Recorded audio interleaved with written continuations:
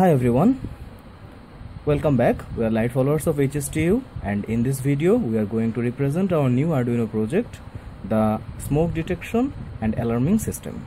In this video, as we can see, we have used a microcontroller which is Arduino Uno and a MQ2 smoke sensor as input and LCD and a buzzer as output.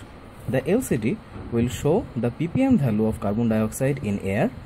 When the value is below 300, it means the amount of carbon dioxide in air is normal.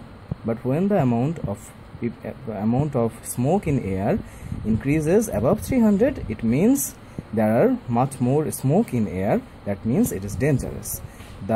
When that happens, the LCD will show the level dangerous and the buzzer will be on.